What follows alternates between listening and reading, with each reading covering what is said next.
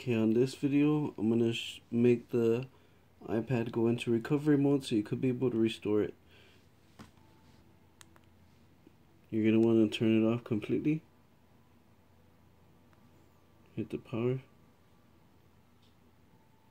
Give it a couple of seconds to completely shut down.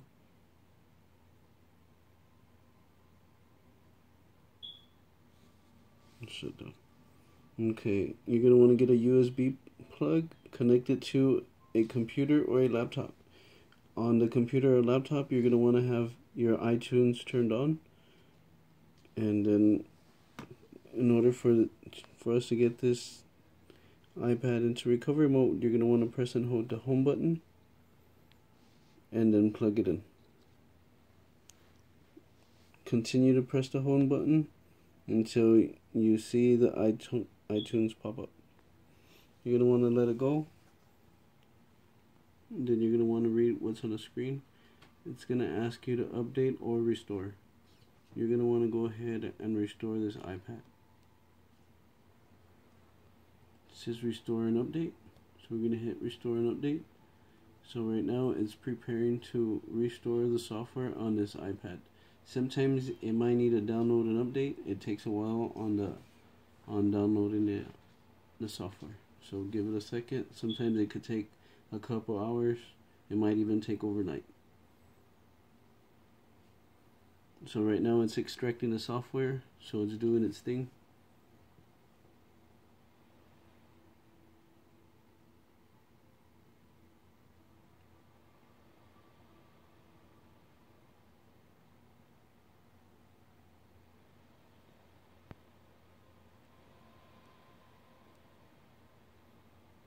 Anything that was on the iPad, any pictures or any information or any apps that were downloaded by the previous owner are going to be erased after this restore.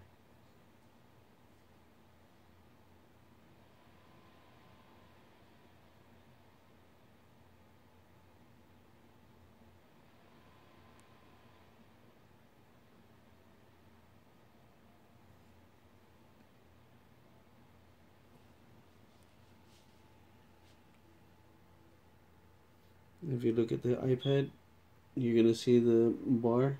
The bar is going to load up and it's going to go across. Right now I'm going to pause it so it could finish downloading.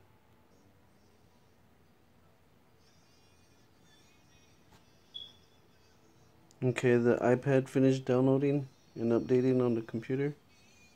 It's restarting.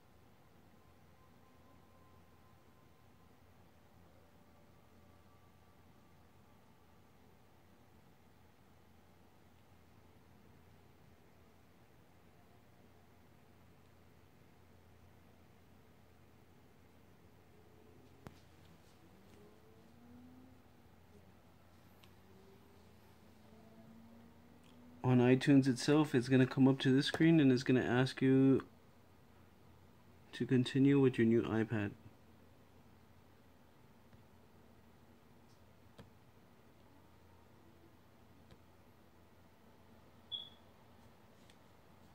Right now it's syncing the iPad to my iTunes.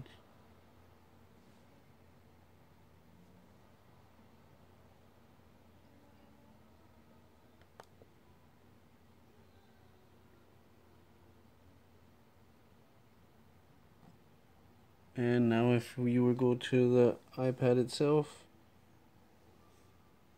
it's restored. Right there you would start it off and it's factory restored. Sometimes if it is iCloud and you didn't go through the bypass video, you will leave it locked and it won't ever get unlocked.